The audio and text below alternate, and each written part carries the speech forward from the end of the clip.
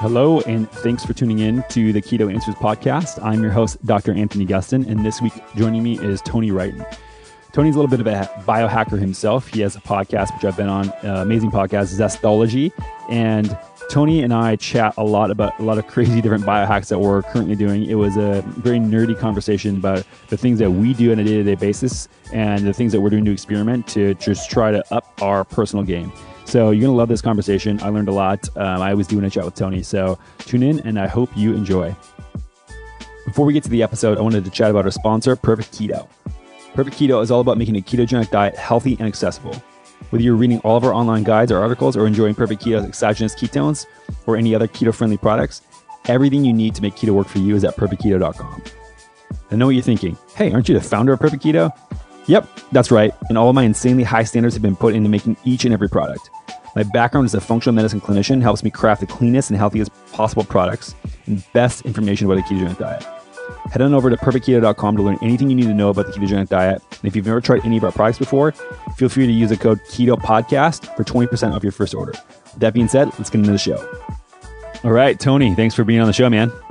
Anthony, thanks for having me. I've been listening, so it's nice to be on it. Yeah, I mean, I had to have you on. I mean, Tony, Anthony, we gotta keep this train rolling. I am an Anthony as well. So, yeah. Are you an Anthony or an Anthony? Anthony, yeah. So actually, before I was 18, I was known as Tony, but then after that, I made the switch. It was weird because I had never called myself Tony before. I was just Anthony. I wrote it on everything. I introduced myself as that growing up since I was a kid. But everybody before I was 18 called me Tony, so I'm used to it. I had this kind of a split personality with friends before and after. So, well, it sounds very distinguished. And from now on, I'm going to use the American pronunciation, call you Anthony. So. Oh, you go Anthony. We say Anthony. I say Anthony. Yeah, for me. That sounds more professional, more Lord-like, maybe. Does it? Oh, well, yes. Thank you. Yeah. Well, Tony, why don't you just I don't know how many of the listeners have tuned in your stuff before. I know I've been on your show and it was a blast, but can you give us a little rundown of your background and in kind of what you're doing these days? Yeah, thanks. It was really cool having you on my show. And obviously we've kind of I kind of started, the way that I found you was I started using Perfect Keto, and I am keto myself as well. And I was like, wow, this product is great. And I really just sent an email to say, by the way, I really like your product. So that's kind of how I originally met you and the rest of your team. So I'm a TV presenter in the UK, and before that I was a radio presenter, and I've been working on the biggest sports channel in the UK for about 11 years now. And kind of on the side, I was always that self-development guy, that self-help guy who was writing various books around confidence and relaxation and persuasion and motivation at the same time. So I studied in the skills of NLP, neuro-linguistic programming, which we could talk about a little bit more. I studied to the highest level that you can study in that. And I was always interested in doing more than just, in the radio station that I presented on, the music, it was very middle of the road, Anthony. And it was 80s, 90s and now. Which gives you an indication as the kind of music. And I just kind of needed something to extend myself. So I really enjoyed doing the NLP stuff on the side. And that just kind of has now flourished into a podcast that I do called Zestology, which is about living with more energy. So, and that's the podcast that you came on as well. So I think there's plenty of crossover between our podcasts, but that's kind of what keeps me busy, really. Yeah, I think that a lot of people who get into the keto and paleo lifestyles and stuff like this are, really just at the heart of it, trying to improve their lives. And you mentioned that you were going through and you were fascinated for a long time about self-development, self-improvement, and things like that. What got you on that route in the first place, and kind of what stimulated that whole path? Yeah, it's funny because actually it's ended up being quite a big part of my professional life. But I went through a phase where I just didn't feel that happy. And so I thought, well, I'll do a 5-month NLP course and I'll just kind of go and learn a bit about it. And how did you get first exposed to NLP? If people don't know about it, can you just give a little brief synopsis of what that is? Yeah, so the way I first got exposed to it was by kind of early Google, basically. But NLP really studies how people do things well. And it's a set of skills that improves your communication with other people, but also yourself. And it helps you manage your moods really well and kind of run your life more successfully. So that's a kind of a little mini rundown of what NLP does. It's used a lot in therapy. It's used a lot in sales. in communications. A lot of people who want to be more persuasive end up using it. Sports psychologists use it quite a lot. And so that's kind of how I got into it, just, finding something that could help me feel a little bit happier. I guess I just went through a phase where I knew that I was quite happy, and then I was kind of drinking a lot, and I was probably eating a lot of carbs at the same time. So that was possibly affecting my mood or my energy levels as well. I started using the NLP, and I realized that I had the perfect place to try out the linguistic part of NLP, which was my radio show.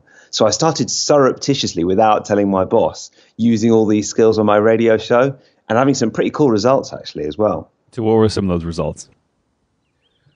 Well, my boss called me into the office. So there was one day when I used the skills a lot. I really layered the skills on. I was a bit naughty, actually. I was using some of the persuasive language techniques. And the boss called me into the office. This is about 2 months after I'd been using them. And he leant back in his chair and he put his hands behind his head. And that's always never a good sign when the boss is like, shut the door behind you.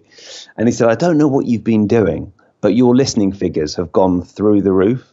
And it's absolutely true story. Whilst I was on Drive Time, which isn't normally the biggest listened to show on a station. The breakfast show is the biggest show on the station. But my listening figures had got so big that they'd overtaken the breakfast show. Now, was it totally down to the NLP skills or not? I'm not really quite sure. But for the next 3 years, I had more listeners on Drive Time than the breakfast show guy did, which, as you can imagine, made him absolutely furious. But really, that was just, for me, I think that was a lot down to using these linguistic skills, which I was learning through NLP, and through quite an overhaul of my language, becoming a better communicator and becoming more persuasive.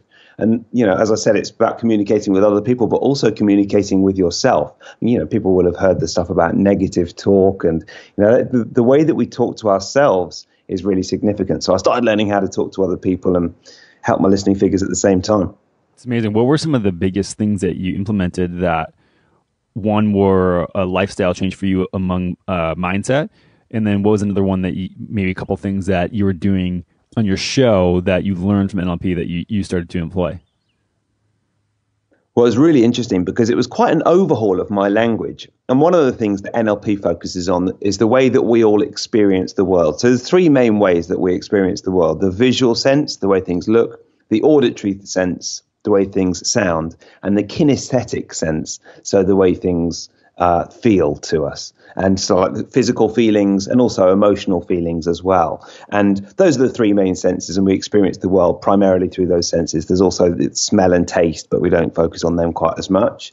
And just simply in terms of when I was telling a story or trying to describe something, being a little bit more descriptive with the language I was using. So if I was, say, I don't know, giving away a holiday on my radio station or something, not just saying this is going to be a fantastic holiday, but saying, imagine the color of the sunset, the reds and the oranges and the purples all kind of linking in together. And imagine the sound of the birds chirruping in the trees, and imagine the warmth of the air on your skin when you were in Barbados or wherever it is. And in a very simple way, you probably just worked out there, I just started to help people connect with my language.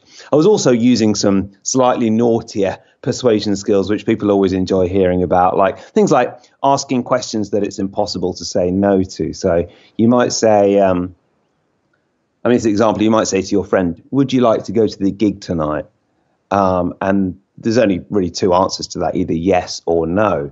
But if you say, how much would you like to go to the gig tonight? The answer no doesn't really apply. Another one is if you want to persuade your kids to tidy their room, you might say, tidy your room, and they might just say no. Or if you say, do you want to tidy your room before dinner or after dinner? All of a sudden, you're asking questions that it's impossible to say no to. So as I say, it was kind of a real overhaul of my language. I was learning all this stuff and I was thinking, how can I apply this to my radio show? And I think it did start to make me a little bit more persuasive. I think the secret is to learn this stuff, focus on this stuff, but then not appear like kind of obvious and a bit annoying about it. If you feel like someone's trying to hoodwink you or use all these inverted commas techniques on you, it can be a little bit annoying, actually. So for me, the thing was to learn the techniques and then almost unlearn them once I'd kind of internalized it. Right. And what do you think happened to your own self-talk when you learned all of these techniques? Obviously, one of the biggest things, especially when it comes to nutrition, that people find is that it's the intention and the mindset that matters more than anything. Yeah, definitely. And actually, I mean, this was around the time that The Secret came out, which is just the cheesiest book and film ever. I mean, I don't know if you've ever seen the film of The Secret, but it's so cheesy. But it's good still, isn't it? It might be terrible, but it's still, you can't help but feel motivated when you start to think, express my goals in the positive, focus on what I want to go towards rather than what I come away from. And in terms of my self-talk, just simply focusing on what I wanted to achieve rather than what I didn't want to achieve had a significant impact on me, definitely. So what have you noticed that on other people too, that maybe even speaking with them or seeing changes of how you communicate to other people, how their behavior changes? Well, one of the things that's significant in NLP, it's quite a simple thing, but it's the technique of rapport. And we all do it pretty naturally anyway. I mean, you'll often find that when you're getting on really well with someone, you will tend to mirror their body language. And if they if they start to kind of come in and they're almost whispering when they're telling you something a little bit conspiratorially, you will adopt the same voice and tone. You won't be shouting at the same time. And I think one of the things I noticed is that when I'm struggling to get rapport with someone, when I'm struggling to communicate effectively with someone, consciously mirroring at a body language, at a spoken level or an unspoken level, can have quite an impact. And I remember going in to see my boss at Sky. Probably shouldn't talk about this since I'm still working at Sky now, but it's all right. I went in years ago, and he's a fearsome man. I mean, the stories of the way that he would dismiss people when he didn't like them was legendary. And he invited me into his office, and he had this kind of very relaxed, kind of sitting back in his chair body language. And I was terrified, and I was quite new at the time. I think it's about 2008, so about 10 years ago when I joined Sky. But I forced myself to adopt the same angle in my chair that he had in his chair. And I spent about an hour in there, and I'm not quite sure what he was talking about because I was so terrified. Half the time I wasn't really taking in what he was telling me. But at the end, he'd kind of slowly gone from slumped into his chair to sitting bolt upright. And he said, "Tony, this has been a good chat. Let's do this again." And I thought, there's something quite weird there, but I do seem to have got some kind of rapport by matching him at a non-verbal level. So that's the kind of thing that, you might be looking for in communication. Again, you want communication to be genuine. You don't want to be obvious or weird about it, but these are the little things that you can focus on that can be effective. Is this something that you still work on to this day, or is it something that somebody could learn and just kind of use a lot of the tools as foundations to move forward? Yeah, definitely. Yeah. I mean, one really interesting thing is you could describe NLP or neuro-linguistic programming as a study of how people do things well. And that's something that I've taken into my podcast. When there's something that I would like to know more about how to do it well, I'll ask people on Zestology a certain amount of questions so I can start to learn. And that's what I've enjoyed listening to your podcast on, for example, because, one of the things about being keto is there's a bit of a dearth of information out there. And sometimes you're not sure whether to trust the information or not. So in a similar kind of thing, you'll get, it's all about finding other people who do things well and then applying that into your life. And you can do it at different levels as well. So you might do it at in one of the things that people often like to ask in podcasts, for example, is what's the first 30 minutes of your day look like? And I always think that's a very helpful thing to, you meditate and then you might not switch your phone on until after breakfast or whatever it might be. And you might, you might have, I don't know, bulletproof coffee, and then you might not eat anything till lunch or whatever it might be keto wise. But then I think looking kind of further up the chain, things like values and beliefs. What does someone believe is important about themselves? How do they see their identity? What are their most treasured values? Even when you're trying to model how to do keto effectively or how to emulate someone's success in life, when you start to look at values and beliefs and identity, and if you're able to ask them those questions as well, then that can be very effective. That's a good point. And what are some of the things that you've noticed with either the happiest or most successful people that you've interviewed on your show? Have you found any core values, beliefs that they all shared? Well, I have to say the same things come up again and again. Have you found that with your show as well? Yeah, I mean, I'm only a couple episodes in. I mean, I think we've recorded about 20 right now, but I think there's a lot of common stuff, and even listening to other shows as well that kind of have the same approach. there's always some commonalities there. So I was just interested to see if any of those popped out to you. No, there are commonalities at every level, which I love. So at the kind of behavior levels, the things that kind of pop up again and again is diet. So high fat, low sugar diet is like it just comes up again and again. And all these different experts from different areas, and even kind of experts who aren't necessarily in the area of health, but are just massive high achievers in their field, like a film director or something like that. It'd be like, oh yeah, I'm on the high fat, low carb diet. So that's an interesting one, lining up the circadian rhythms and focusing on blocking out blue light in the evening and, maybe going to bed half an hour earlier. That's another kind of a behavior one. At the values and beliefs level, I think one of the ones which often pops up is gratitude is very important, whether people include it as a part of their meditation practice or just regularly schedule in a time or a part of the day to be grateful for what they've got. Helps people to not drift off into the future and say, I'll be really grateful when I've got that sparkly, shiny new yacht. Right. It just brings you back into the moment. And another one is seeing themselves as someone who likes to give, as giving being a core part of their identity. I think that's something which seems to come up again and again, and is certainly important for me as well. Interesting. So you noticed that nutrition was a huge part of everybody's behavior. When did it become important to you? Well, I can't remember how much we spoke about this on my podcast, Anthony, but I've always been interested in nutrition. I've always kind of been a bit of a hacker. I've always been interested in trying certain things. And if I find something that works, tell my mates about it. The problem is that there's so much rogue information out there. And I went on holiday to the jungle a few years ago and I got very, very ill. And I got a tropical virus. I had to come home early. I spent 3 months in bed. I couldn't even walk down the street. I wasn't going to my TV job. And I never really knew if I'd get well again. And all these words like fibromyalgia and chronic fatigue were being thrown around. And I didn't know what was going on. And that was when I started to look into the paleo diet. It was the first thing that I did. And I started to kind of ask around and get some more good information on diet, and the same thing about sugar kept kind of popping up then. And so that was really when I started to look into diet. And since then, lots of other things went into kind of helping me to get better. But that was, probably 3 or 4 years ago.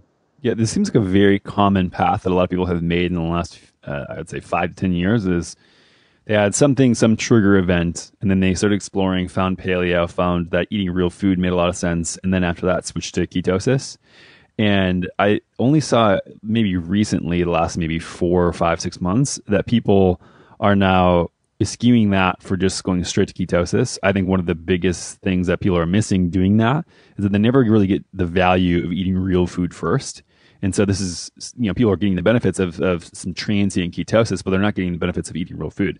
Is this something that you still make a priority to yourself right now, is getting real food sources, or is it just like chasing ketone numbers in a blood meter? Oh, yeah. Well, I mean, listen, I'm not going to lie. If you score well on your keto blood meter, you always feel pretty good about yourself. Oh, yeah. Confidence booster for sure. Yeah. But I always find it quite interesting that the best hacks for energy really are the simplest, aren't they? And, energy and wellness. And certainly one of those for me is just eating well. I also find it the best way to get into ketosis. Actually, I really struggled with keto for a couple of months. And what made you want to start ketosis after you were paleo? I started. I thought I was on a high fat, low sugar diet or high fat, low carb diet, but I think what I was actually on was a high fat, medium carb diet. Like maybe 100 grams or so, or where we were at? Yeah, exactly. Yeah. And I started working with a practitioner, and I said to him, there are 2 or 3 things that I really wanted to work on, and one of them was, look, I've always had a dodgy stomach. From the age of probably 18, my stomach is every once in a while, it goes haywire and it rules me. It takes me out of action. I'm just so low on energy. I struggle to get through the day and it really hurts. It's kind of embarrassing when you're always going to the toilet and everything else. And he looked at, he did some blood work on me and he said, I would recommend keto. And obviously, ketosis has come up on my podcast loads of times, and I was like, oh no, I really don't want to do it. He said, you don't have to if you don't want to. But then I looked into it and said, oh, all right, I'll try it for a couple of months, even though I don't want to do it. I was very tired for 1 or 2 months. And I think part of the reason is I didn't know about perfect keto. I didn't know about exogenous ketones. I didn't know that you could just give yourself a little helping hand. I think that's why I was so motivated to get in touch, because once I started taking perfect keto, it did actually just take the edge off that tiredness. And so when I found it, I kind of used it a little bit for the first week or so. And then after that, I was in. And now I just use it whenever I want. Or so just so the audience knows, Tony here was paid for that endorsement. Yes. Well, I do want to be paid. yeah, just kidding. Yeah, I mean, this is one of the reasons why we created it as well. So, I mean, even people who are coming from like a paleo-ish diet, I've seen that it take, the initial quote unquote carb flu, keto flu, or what have you, takes maybe 7 to 10 days to get over. But even after that, if you've never really been in ketosis before, your body literally does not have the cellular machinery that it needs to start using fat for fuel. So you have a transitory time of maybe 4 to 6 weeks where you're turning over receptors, you're becoming more efficient at burning fat and breaking it down and putting it into the cells so the cells can use it for energy. And so it actually takes a little bit of time. And so this is one of the reasons why, when we launched the product, I saw it as a very beneficial thing for people like when they're transitioning into that, because they've shown that using exogenous ketones helps increase those pathways and helps shift your body into that mode a little bit faster. And so you become what's known as fat adapted. And so, I mean, I'm glad that you saw benefit from that as well. Yeah. Did you notice that the gut problems, the energy stuff was solved, within a couple months, a month or two? How long did it take you to find benefits? Well, I mean, first of all, that adaptation period, not that I want to put people off trying to get into ketosis and giving it a go, but it took me at least a couple of months before I felt comfortable with it. Yes, and this is normal too. And people get super frustrated when it's been a week or two and they don't feel like Superman. And I think that any time your body starts shifting to a new fuel source, if you haven't done that before, it's going to be challenging. I'm day 9 right now on a carnivore diet, so eating only animal products, and we can chat a little bit more. I've seen this on your social media. What exactly are you doing? Are you allowed any vegetables at all? Nope, just animal products. And so I feel like shit right now. So I mean, it's very similar to how I felt when I was transitioning initially to a ketogenic diet the first time, I would say back in undergrad, maybe 10 years ago. And so I'm like, oh, that's right, this is what this feels like. But I mean, from what I'm told, there's the same type of adaptation process. So, I mean, I'll be reporting throughout the experiment here. But, I mean, again, the point is that anytime where you switch and you haven't done something this extreme before, your body's going to have a little bit of a lag time before it catches up to using these fuels and this sort of input as something that it can flourish on. And so it took you a couple months. Besides the energy, what else did you find? Well, hang on. I've got one more question on the omnivore diet, or the carnivore diet. Sorry, rather. It doesn't sound great not eating any veggies. What doesn't sound great about it? Well, I don't know. Veggies are good. Plenty of nutrients, plenty of vitamins. It's nice to have them, isn't it? Right, but if you look at micronutrient density, there's very little nutrients compared to, let's say, if you look at a spectrum, it's at the very top, liver and organ meats. Yes. Like 100 times as much nutrient density as any other vegetable that you might know, right? And then after that, grass-fed meat. And then after that, way down below is herbs and spices, then vegetables. And so like, if you're looking at just a micronutrient composition, it's actually like, if you're eating vegetables, you're having the opportunity cost of not eating organ meat or animal products, which are way higher in nutrient density. And so, I mean, I could rant about this forever. I don't know what's going to happen. And so that's why I wanted to do it. And so I did a ton of blood work before, and I'm going to release a bunch of blood work afterwards and to show what's going on inside of my body, and then gut tests and things like that, and hormone panel, everything's going to be released. And so, I don't know, but it's been such a thing that people, and I have some hypotheses about why this is the case and why it works and why it may not. So I will be discussing that as well. Cool. I mean, because I know you did a whole series of posts on ketosis as well, which I found very helpful when I was getting into it, by the way. Great. And the point is to like, I don't know what I would respond to. And like, this isn't meant to be advice for other people saying you're going to respond this way. More so encouragement that you really need to figure out things on your own. Like I can read all the stuff all I want about a carnivore diet, but until I try it myself and really measure subjectively and objectively what happens for me as an individual, I'm never going to know. Like nutrition is such a nuanced thing and such an individual thing that people really need to be empowered to figure out things on their own and really experiment with their own bodies. Like this is one of those things where, I mean, it may be a little limiting for 30, 40 days. I'm not going to die. And so there's only upside. Like I can feel really awesome. If I don't feel great, or if I continue to feel like crap the next 2 weeks, I'll just stop and I'll just eat whatever I was eating before. And so it's not like there's a huge amount of risk to it. And so, figuring out, I think it's more beneficial for people who maybe have more serious health conditions that nothing else works for them. I think that this is where this has been employed the most. And so there's things that, plants have innate defense mechanisms and in nutrients that a lot of people will assimilate and use as a little bit of a stress to adapt to, just like you would with a workout. But for some people, their immune systems are so compromised that having just a little bit of that stuff can lead to a lot of problems. And so removing those can be very beneficial. And so, I mean, I don't know. We'll see how I respond to it. Right now, I don't feel great, but my energy overall has actually been super, super stable. I also just removed coffee completely from my diet and from my morning routine, and I'm feeling pretty good about it. Well, even removing coffee, there's a little bit of an adaptation involved in that as well, isn't there?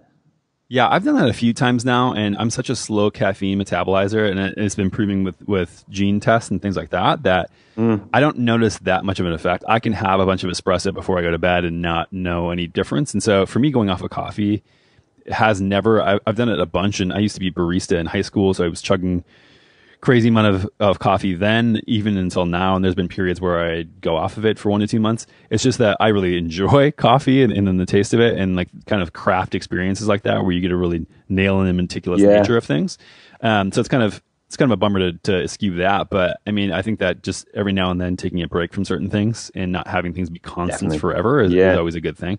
And so I just figured that now, to remove as many variables as possible, I'm just going to do animal products and then no supplements, no coffee, nothing else besides animal products. Yeah. And just going back to your question, what are the kind of effects that I've noticed over the last kind of few months? I still think the effects are rolling in, to be honest. I mean, honestly, my stomach has never been better. And it does amuse me because, when I go into my TV channel and I kind of get out my lunch, and they're like, where are the carbs? And then they see me get out my supplements and they're like, what's all that? Are you ill? And I actually, I'm a bit of a geek in terms of tracking. I like to fill out a little spreadsheet every night and fill out, you were talking about working out what works for you individually in terms of diet. And as well as getting blood work and stuff like that, I like to fill out stuff that is objective, like I know that I've eaten a keto diet on a particular day and my ketones were at a certain level. And then things that are a little bit subjective, like, okay, my energy levels were 85% today. And I've been doing that for well over a year, and it's come up with some really interesting results. And the main one was that when I shifted my diet to keto, my stomach and my energy levels were about 7% better per day on average, which is pretty significant, And so that's for me, the kind of, I've actually got a little bit of proof there that it works. Yeah. So you said tracking this stuff and noticing some benefits still rolling in. How long has it been since you transitioned to a ketogenic diet? Well, it was about 9-10 months ago. Okay. So you're still relatively early. Have you gone in and out of it, or is it kind of full force 100% all the time? Yeah. Well, in January, me and my girlfriend, for the whole month, we went to Thailand and we did some great stuff. We went trekking and we went and stayed at a meditation retreat and we went to the islands and we did loads of exercise and all the rest of it.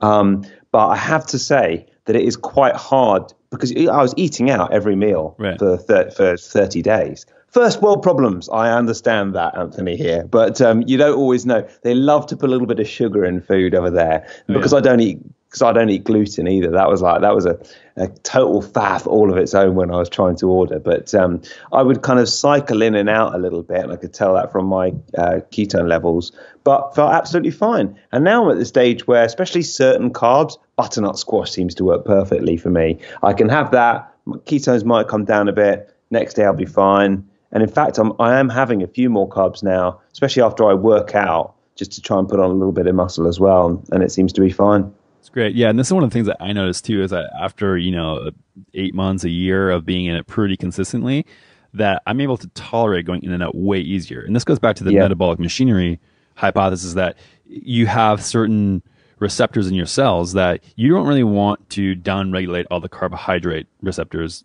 either. You know what I mean? And so this is like where you should be able to tolerate either fuel. And so if you've never used ketones in your life, it's going to be a lot of work to transition to use those fuels, right? But the same thing goes for utilizing carbohydrates as fuel. So like I want to dispose of glucose in my bloodstream if it is in there, and I don't want my body to think it's a foreign substance. And so, and I just feel good, and I like having the flexibility of, when I travel, eating local food and not freaking out about it. But when I do that now, like you said, especially if I time them appropriately and put them around workouts or maybe later in the evening, I will notice that the next day I'll be right back into ketosis, no problem. Or maybe a day and a half, 2 days.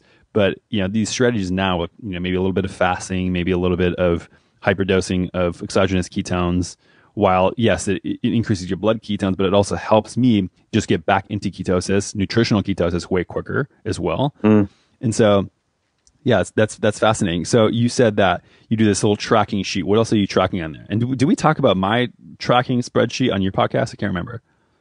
I don't know. I don't think we did. Yeah, so I have a very, very similar thing. You do? Which is hilarious. Oh, great. Yeah, so this thing I've been keeping for a couple of years now, and that's a daily thing as well, that, maybe people like us, it's right on point. Oh, that's cool. I don't think I've ever met anyone else who does it. Yeah, I mean, people see it, and like so I have like a yearly, a monthly, and a quarterly tab.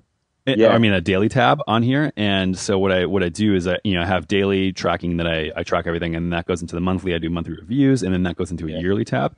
And so that has been going on for about 3 years. And when people see the spreadsheet, they're like, what is wrong with you? Are you okay? Like, oh God. Yeah, that's amazing. And what do you use? Do you do it on simply on your laptop on an Excel spreadsheet? Yeah, I just do Google Sheets.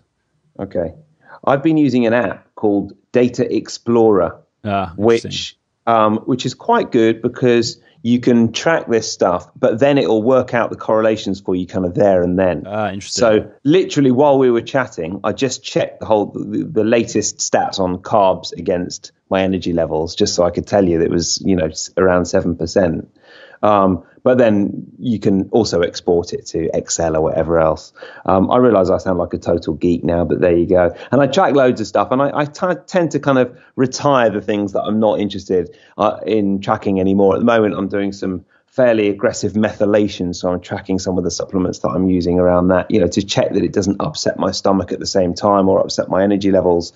When I started taking some methylated supplements a couple of years ago, I felt great for a couple of weeks, and then I felt terrible because for the first time my body was like, great, we've got all these methylated supplements, let's just throw all the toxins out. But then there was nowhere for the toxins to go, so they were kind of swilling around my system. So this time I'm doing it in a much more measured way, and I'm feeling pretty good about it. Yeah, this is a good point to dive a little bit deeper. Can you explain to people who don't have experience with this, how you got into that and why methylated supplements are important, and your strategy moving forward here? Yeah. So I did a blood test, and my homocysteine level was very high. Mm-hmm. And that really scared me when I looked into it. I consulted Dr. Google and homocysteine levels, high homocysteine levels are a far more accurate method of deciding whether someone might have future heart disease than cholesterol, for example. And it turns out that when you have high homocysteine levels, often there's something genetic that is stopping you from keeping those homocysteine levels down and processing nutrients and vitamins properly. And please bear in mind that I'm not a doctor. Anthony is, I'm not. And I'm just like giving you the slightly ropey version of how this all works. But essentially, some people methylate very well. Some people, because of genetics, don't methylate so well. And that is me.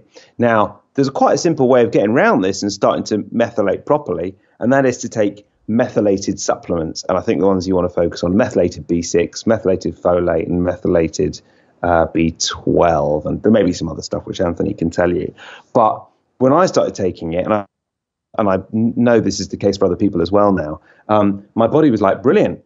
He spent 40 years not processing vitamins properly. Now we're actually getting the stuff that we need, and we can process it quickly and efficiently. And that meant that there was a lot of toxins stored up in my body, which all kind of, for the first couple of weeks, I felt amazing. And then they just flooding my body at the same time. So I had to stop the methylated vitamins, wait a year or two, literally that long, to sort myself out and start slowly again. So, and have you just been ramping them up slowly? Very slowly. So like once a week, then once every other day, and then now once a day. Have you tracked to see if you're and just being very, very mindful? Do you have a spreadsheet column for your homocysteine levels? Well, no, because that's not something you can track every day. Right. So, but I tracked him 3 months ago. Do you know what though? I actually know they've come down, because homocysteine and inflammation are quite closely linked, I think. Right. And I can just tell that I'm so much less inflamed than I used to be. I used to get a kind of a niggly back sometimes, or, my knee might feel a bit sore, or I'm not feeling any of that at the moment. And I'm absolutely sure it's just my body working more efficiently. So, it'd be really interesting to see. I'll have to give you a little update in a couple of months, but I did a homocysteine test about 3 months ago, and I'll probably do another one in a month's time or something like that. I think they're quite cheap to do, aren't they? And, really, really good idea. It all came out of the homocysteine test that I did originally, and then doing that 23andMe and finding out that I was the MTHFR mutation. Yeah, MTR as well, and the CBS mutation, which is quite significant as well in the way that you process sulfurous foods and stuff like that. And actually, something else with the keto diet. Have you interviewed a Dr. Dale Bredesen? No, I have not. He's a great guy. He'd be great for your podcast. And I've not interviewed him as yet, but I think I'm speaking to him next week. And he is a world expert on ApoE4, the Alzheimer's gene, as they call it. Right. And one of the things he says as part of his protocol is, if you've got this gene, you are more likely to get Alzheimer's, but there's loads of things you can do to mitigate that and actually make it less likely that you're going to get Alzheimer's. One of them is eat a high-fat, low-carb diet. And another one is intermittent fasting for at least 14 hours a day, preferably 16. And so that's both those things I guess I was kind of doing already, but it's so nice to have such a world expert in this area you say, oh, actually, yeah, I'm doing that already. And he's saying that, that's the right thing to do. It's kind of nice confirmation, if you like. Right. Are you an ApoE4 carrier? Yeah. One heterozygous? Hetero, not homo. Yeah. So how about you? Yeah, I'm not. And we could nerd out about all this stuff as much as possible as well. But you mentioned intermittent fasting. Is that something that you're doing as well? And when did you start using that? Yeah, well, do you know, I've been doing that for years. I mean, when I first heard Dave Asprey talk about bulletproof coffee a few years ago, it was, and as I said, I always had a bit of a dodgy stomach, and I started just having a bulletproof coffee in the morning, and my stomach felt so much better for not having a big breakfast. I don't know, for me, it just agreed with me. And then I kind of realized that, okay, well, bulletproof coffee isn't quite intermittent fasting. It may be all fat, but it's still, it's still kind of nutrients of a sort. Right. So, yeah, I've been doing it for a few years, really, with either black coffee or just water. There seems to be slightly conflicting views on whether coffee counts as part of that intermittent fast. What would you say? I think that people need to ask why they're doing it. You know what I mean? And so if it's for instance, metabolic regulation, I don't think it matters at all. I think that a coffee would actually be beneficial in that case. If people are doing a longer fast and maybe doing 3 to 5 days and looking towards autophagy and things like that, maybe. I don't think that we're at a point where we have conclusive evidence on that. But this is fasting has so many different arms to it and so many different benefits that we need to ask ourselves when we're doing it and using it, what is the goal, right? Is it increased fat burning? Is it increasing ketone production? Yeah. Is it for decreased inflammation? Like, what exactly are you targeting? And then work backwards from there. And I think that depends a lot. I think if it's just an intermittent fast, like 16 hours, 20 hours, whatever. And I'm not a big fan of like putting timelines on your fasting. I just think that, if you're not hungry, don't eat. And if you're hungry, eat. And that's how I approach it. And some days I go a little bit further. Like yesterday, I ate tons of meat at around noon, and it's almost that time again, and I haven't eaten since then, and I'm just going to keep pushing it and go until as long as I can go. And so I just listen to my body and operate that way. But if it's a shorter duration, I don't think, I would hypothesize, we don't know exactly, but I would hypothesize that coffee would probably be beneficial more than it would be harmful. And barring, like you said, if you don't put a ton of butter and other things in it.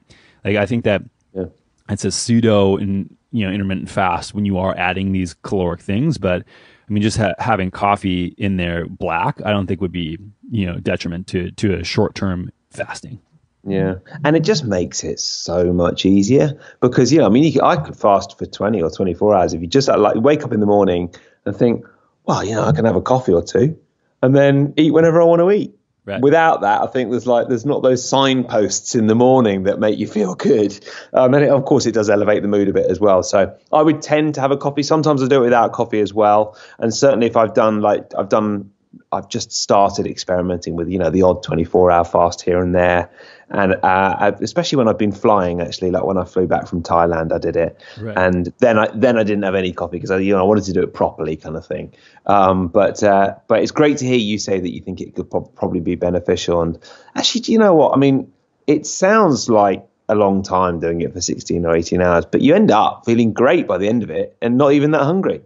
Right. And I think that a lot of this too is just habit forming.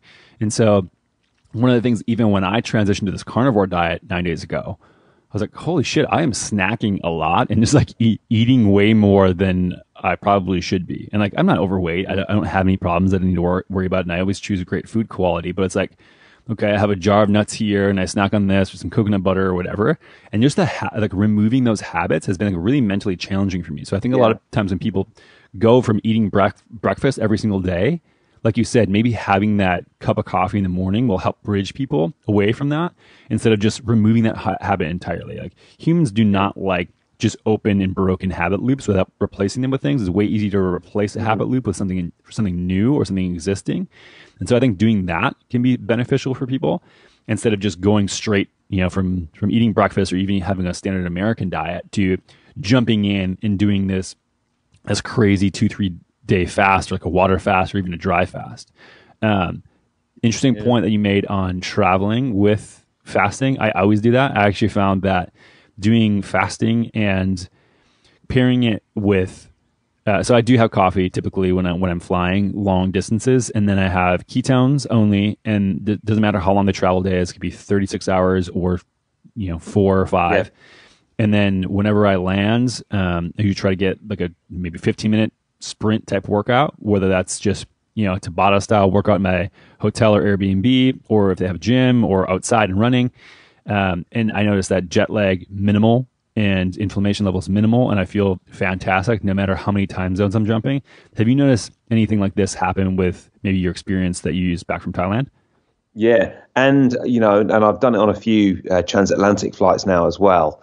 And I have to say, it does make a difference. And I always used to get a bloated belly on a flight. I think it's just because you're sitting in one place. So you eat food on the flight, which isn't very good quality, and it just sits in your stomach. It's not moving around. You're not moving around, and it just sits there festering. Well, yeah. I mean, look at the environment you're in too. I mean, you're getting recycled oxygen that is pumped out from the front of the cabin and goes all the way back. So if you're in the back of the plane, you don't get nearly as much oxygen as you would just in a normal environment. The lights are all crazy. It's super noisy. The food is toxic. And so you have toxic inputs in a toxic environment. I mean, no wonder why most people feel like crap after a flight. Yeah. And I have to say, I have noticed a difference since just not eating on flights. Simple as that. Even if it's not like a big, extensive fast or anything like that. But I've got a big dilemma coming up because in a few weeks, I am actually coming to your home city, Austin. Nice. I'm coming for Paleo Effects. Yeah. And I managed to get the flights. I'm going to sound a bit boasty here now, but I'm not well, I am a little bit. But I managed to get the flights on air miles, and we're flying first class. So, I really do kind of want to eat just because I'm in first class. And I may well not anyway, but we'll see how it goes. But, when you're first class, and I don't know if there's like a chef. I've never done it, so I don't really know. But what airline going to cook for me? What airline? It's British Airways. British has pretty good first class options. Like they're one of the only airlines when I fly. So I do the same thing. I only do points, and I do not pay for first class flights. But as much as I can choose to get them on points, I think that minimizing stress in awful positions when you're flying, if it would ruin 3 or 4 days, getting there, and I feel like crap for that long, I think it's worth it to upgrade and use more points to do that. But they have a pretty good pretty good menu option there. One of the things I also don't do that everybody seems to do in airports and when they travel, and I'm not against drinking, but it seems like it's like people's excuse to drink whenever they travel. It doesn't matter the time of day, 8 a.m., 10 a.m., whatever. Like people will be ordering massive amounts of drinks at the airport and in the airplane. And I'm not saying, again, like I drink not frequently, but I do. And this is one of the things that removing that entirely and be like, okay, travel day, not drinking at all has made a giant difference.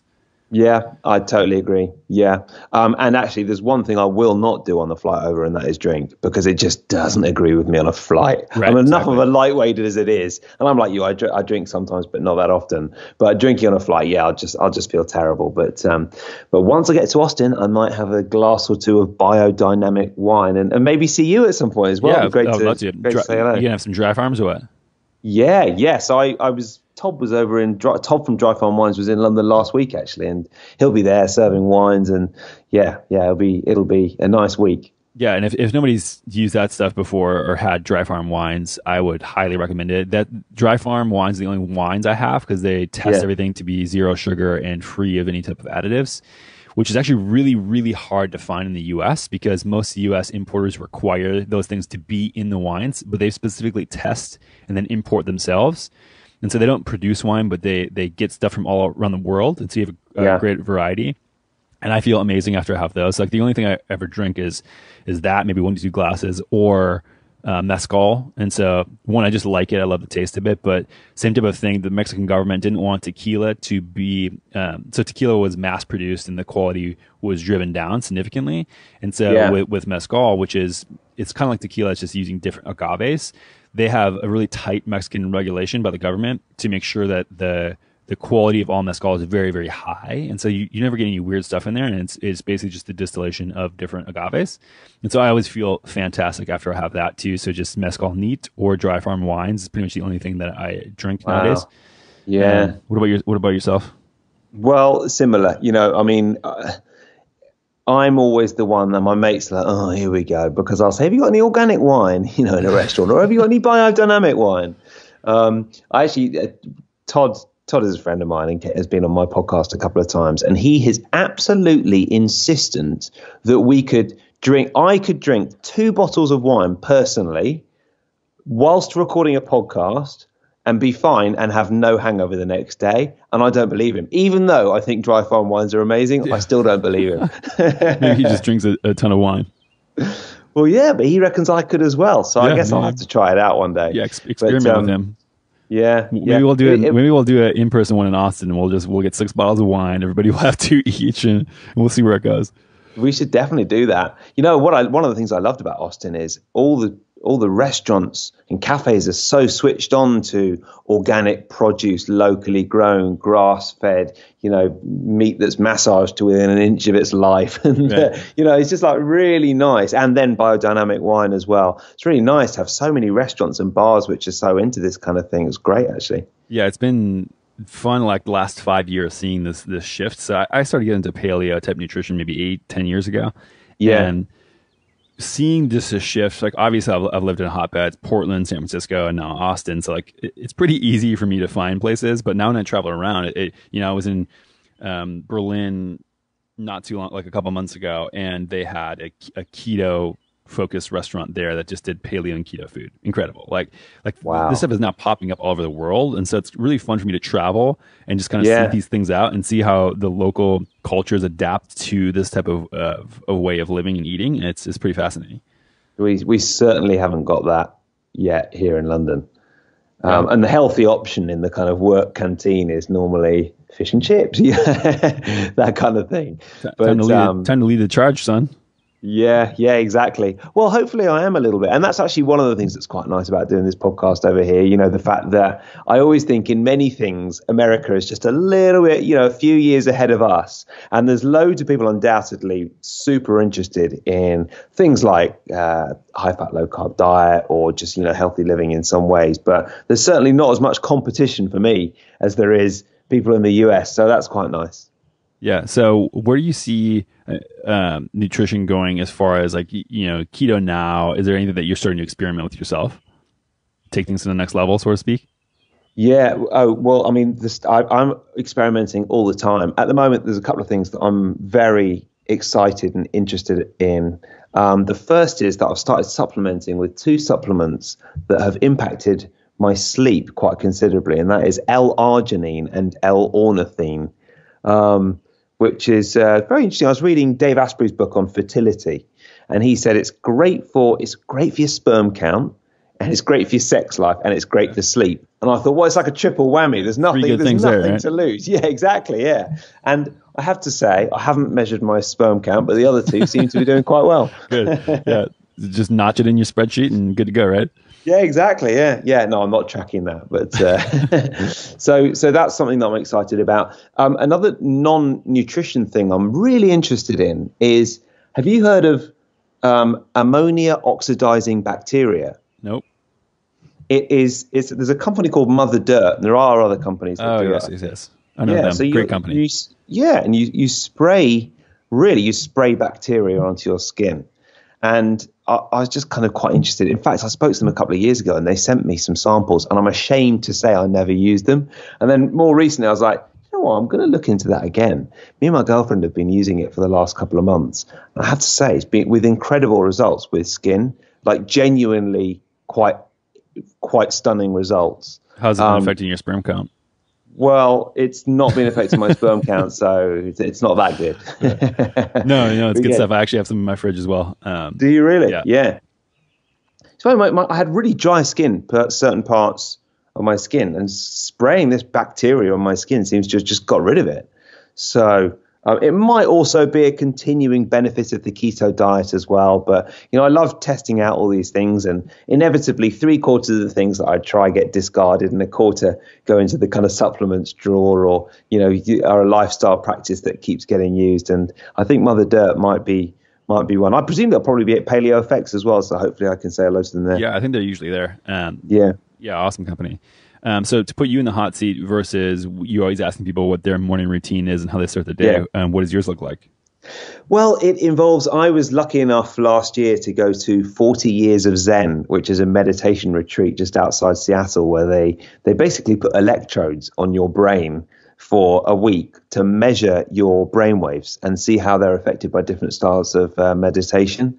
And it was the first time that I've developed a consistent meditation practice, because I could look at these. You're someone who likes data, Anthony, and so am I. And the geek out on looking at the graph and the difference between the start and the end of an hour-long meditation session, and then the extraordinary difference in my brainwaves between the start of the week and the end of the week. I was like, I've got to start the day with a bit of meditation from now on. I think also I've got a very kind of alive mind, which needs calming down every once in a while. So it involves 10 to 15 minutes of meditation. What type of meditation? Well, I'm tending to do transcendental at the moment, so just repeating a mantra. But also sometimes it'll be a gratitude meditation if I fancy something different. And actually the meditation that worked best for me at 40 Years of Zen in terms of the data was, what do they call it? A detached observer meditation, where you're really just kind of noticing the thoughts as they come, and then telling yourself something along the lines of, "Oh, this too shall pass," and then just letting it kind of drift away. Yeah, that's how I do most days. Is it? Yeah, and it's worked very, very well for me. And I noticed that it's really momentum based, and so it's just like, if I was training for a marathon and I took 2 weeks off, good luck running 15 miles, right? And so this is the same type of thing where. Yeah. Every day I do it, the better and more effective it becomes. I haven't measured brainwaves, but definitely the depth of the meditation is increases every time when I'm more consistent. And meditation for me is one of the things that I track in my spreadsheet. That's awesome. Yeah, I do track it as well. And, it seems to me that my energy levels are higher when I do it. Not massively, but they're higher. There's not quite energy that I get from meditation. It's calm. Right. And it's just like, it's me at my best. Yeah, I can always focus way more throughout the day. I'm less irritable, even if huge stuff comes up, like some giant fires to put out in the last few weeks. And I just, while meditating, it has been consistent meditation. And I've just looked at it and like, oh, okay, well, I guess we'll just deal with this as it comes. We're normally crisis mode, all that stuff is going on. It just helps kind of clarify, what to do when a problem arises. And that is very worth it to me as well. What's that? Yeah, there is something else though that I think ties into a meditative state, although it's not meditation as such. And to me, it's possibly the most successful neuro hack that I do on a daily basis. And that is very simply switching all technology off for at least 2 hours a day. And I do track this as well on my spreadsheet. And sometimes I'll do more than 2 hours. And invariably, the days that I switch off technology for a long period of time, that's my best days. And not only that, I can sometimes get a lot of work done because I'll just be more creative. I'll be more inspired. I'll be writing stuff down. I'll be having ideas. And I'll also just be having fun. I'll be me at my best. So that is something that I've been doing for a few years, and it's had a really significant impact on me. Technology can frazzle me out a bit, and I think especially the kind of connectivity within technology. And I think when people ask, what is neuro-linguistic programming? A good way to explain it is that actually it's quite a long name, and it might be better to just call it neurohacking, working out the little hacks that make your brain work at their best. And for me, when I switch off, it just makes me work a lot better, think a lot deeper, and get away from my slight addiction to Facebook. Yeah, I mean, it can be tough to do. I usually go to sleep with airplane mode on and then just don't turn it on until I have to. That's been a little hack for me. That's so good. Yeah. And then question going back to the meditation, you mentioned TM. Did you do the actual certification or the class? Oh, no. Okay. No, I interviewed Emily Fletcher, who runs Ziva Meditation, and she just told me, a mantra-based meditation. She just kind of explained how she does it and just did it from that. Read a couple of books, but I don't even really know if I'm doing it right or wrong. But I think I probably am doing it right, and this is something I've been on the fence about doing for years now, and I'm just like, going to this class, it's expensive, and it's like 4 or 5 days, and you have to do all this stuff. I'm like, I have the time for that, but this is probably one of those times where I just need to bite the bullet and do it. I don't think, I kind of feel like anything where, I went to, is it Sharon Salzberg? I don't know if you've heard of Sharon Salzberg. She's quite a famous meditation expert, and she did a one-day course in London recently, which I went to. And the whole day was different styles of meditation and trying them out. And she's written this book on all these different ways that you can meditate. And I thought, fantastic. That gave me the confidence to mix it up. Sometimes I feel like a gratitude meditation. And then we all went outside and walked around in the park for an hour and did a walking meditation. And she was so kind of unsnobby about it. She was just like, yeah, well, try all these styles. Just do whatever works, and it's a good mantra, that really, isn't it? Do what works in terms of the meditation. If it works, then do it. Yeah, I love that approach. So rest of your morning routine? Well, I mean, that's like there's not too many rules, and it's quite interesting actually. I would love to have a more significant routine in terms of the first 72 minutes of my day are involved, so getting outside and going into a cold plunge pool and all that. But my job with Sky is so different from day to day. Some days I'll be working till midnight and I won't get back here until 1 o'clock in the morning. And some days I'll be up early working there. And that's just the nature of working on a 24-hour sports news channel. So it makes a very rigid routine a little bit different. But to be honest, I probably wouldn't want any more than it is now, which is meditate, not switch the phone on straight away. That's a pretty good start for me. What about the first meal of your day? What does that usually look like? Well, it's normally either a black coffee, which it was this morning, and then it might be bulletproof coffee. I'll hope that I will have intermittent fasted for about 14 hours, but again, I'm not kind of too rigid on it. And then so the first meal of the day today was about 1:30 after a black coffee for kind of breakfast, and it was grass-fed beef kind of chili. With a little bit of butternut squash on the side. Butternut squash, by the way, fantastic carb for me. Just doesn't seem to take me out of ketosis. And a nice salad on the side with some apple cider vinegar and olive oil. Sounds fantastic. Yeah. And Koyo. I'm addicted to Koyo. Do you have that over there? Yeah, the coconut yogurt. Yeah, I'm just addicted. But actually, I went into a Whole Foods in the States when I was over there in October, and it seemed like the nutritional information for Koyo in the States is different to what it is in the UK, because it's quite low carb over here, but it seemed like there's quite a lot of sugar in the one in. Well, that's what the Americans like, my friend. Yeah, that is true. You guys couldn't have it unless it's got 20 grams of sugar in it. Right. Yeah. And I've talked to people who have formulated products being in the CPG space now, the consumer packaged good and food scene is that when formulating for different countries, but basically every other country besides the United States can be way lower and more bitter because people are used to having those tastes. And here people like intentionally need to jack the sugar up. Even things like Coca-Cola, like that's why things like people like the Mexican Coke here. I don't know if you know about this phenomenon. The hipsters like it because it's like not as sweet, and so they the actual sweetness of most products, even for international brands, is way sweeter here than anywhere else. Yeah, it's such a strange country full of contradictions, isn't it? Because, I mean, honestly, I have got a list so long of things that I'm looking forward to buying when I come to America that I can't get here in terms of not just keto stuff, but all kinds of natural products. It's just incredible the range you've got there compared to anywhere else in the world. And then you have stuff like you just told me that you can't buy Koyos over there because they're too high in sugar compared to over here. It's just there's so many contradictions to the USA. Yep, but it is what it is, and I like it for a lot of other reasons too. Yeah, definitely. Yeah, well, I can't wait to be there soon. Yeah, excited for you to get here. And I think we're coming up on an hour now, so I'll let you go get to your day, your hectic schedule with your sports network. Why don't you just mention where people can find you if they want to learn more about maybe NLP or what you're doing with the podcast? Yeah, thanks. Well, the podcast is called Zestology, and obviously Anthony has been a guest on it in the past, which was brilliant. And maybe we get a chance to record another one in Austin. That'd be nice.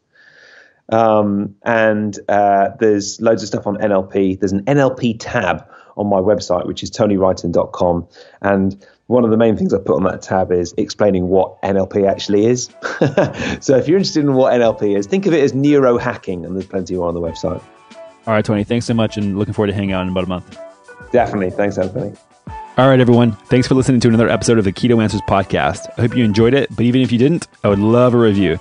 Just go over to iTunes, wherever you listen to your podcasts, and pop in a review so we can get found by more people, get better guests, and have the information that you need. So please go to iTunes, wherever you listen to your podcasts, and leave us a review. And if you're new to keto, head on over to perfectketo.com/podcast and enter your email for all our top tips and guides on getting started with the ketogenic diet. Thanks, and we'll see you next time.